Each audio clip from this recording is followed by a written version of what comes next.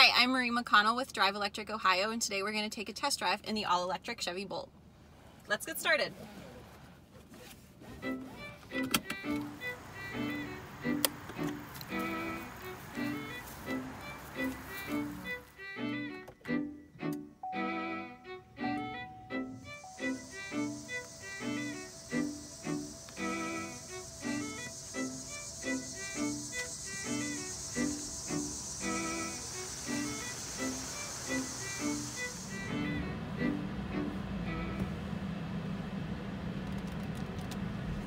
So you didn't hear an engine rev when we just started up here. This is an all-electric, as I said, so that means there's no engine, there's no gasoline, there's just an electric motor that you charge by plugging in. Chevy also makes a plug-in hybrid Volt with a V. The difference between a plug-in hybrid and a traditional hybrid that you might be familiar with is that plug. So a plug-in hybrid is essentially like having two cars in one.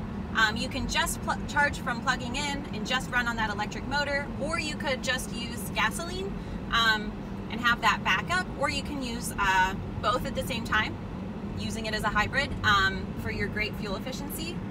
But like I said, this is the Chevy Bolt with a B, so it is all electric.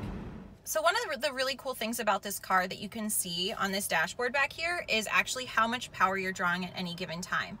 So on the left, you can see on that dial how many miles we have. So we're at a full charge, so almost 260 miles. And on the right hand side, you can see how much power we're actually drawing. So right here, just sitting, a little bit of AC going, you know, we're drawing a little bit of power. And when we turn here, you'll actually be able to see that number go up as we draw more power.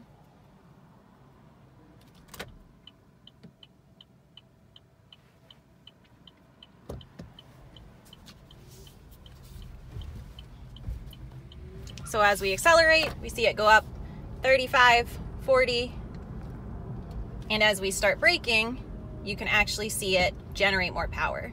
So you can see that little regen button go around at the bottom. Regenerative braking is one of the things that makes electric vehicles so great for city driving and such great commuter cars. Regenerative braking means that every time you step on the brake, rather than put brake pad to brake and create a lot of friction to slow your car down, you actually run the electric motor in reverse and you treat it like a generator. So you're able to recapture a lot of that power and actually put it back into the battery. So this vehicle has 260 miles of range on a full charge. So the most common type of charging you'd be doing for this car is level 2. Level 2 is 240 volt outlet. That'd be what you would use to have like an electric dryer and electric range. So if you were to install level 2 in your garage and be charging overnight, it would take you about 10 hours to fully charge this car up if you really ran the mileage down to 0.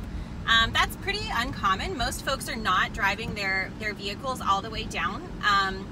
In fact, it's actually recommended that you don't do that. It's better for the battery to just really be replacing what you use and kind of topping off. So rather than filling up your car at the gas station where you're making a special trip to go get fuel, you think of driving an electric as just refueling where you're already parked. Cars spend between 80 and 90% of their time sitting. So that's 80 to 90% of your car's time that it could potentially be plugged in. So a lot of people worry that driving electric in a state that gets a lot of their electric power from fossil fuels is not really that much more environmentally friendly or that much less impactful. But the really good thing about EVs is that there are 0 tailpipe emissions. So while yes, there still might be emissions, those are happening at power plants, which have significantly more regulations on what sort of pollution can come out of them versus your tailpipe. They're also farther away from the communities that we're driving and living in. So one of my personal favorite things about this car is kind of silly, but it's this handbrake. So right there, I just came to a complete stop just using this little brake paddle behind the steering wheel. Electric cars have a lot of really exciting tech and safety features, including driver assist technology like adaptive cruise control, lane keep assist, and collision warnings. The Chevy Bolt starts at about $36,000. It is no longer eligible for the federal tax credit, but a lot of other electric models are. So EVs are a little bit pricier up front. So to help kind of combat some of that cost, there is a tax rebate eligible for purchases of new EVs. It's up to $7,500. And your eligibility for the tax credit is dependent on, one, how many vehicles have been sold, and two, the size of the battery.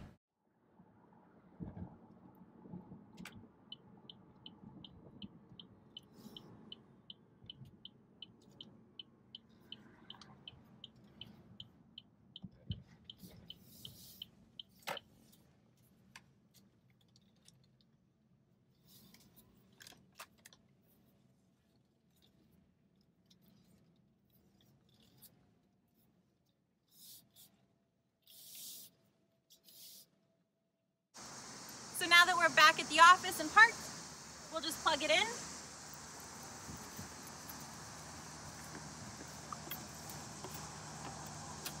Just like that, and it'll be all set to go for the next person to take it out.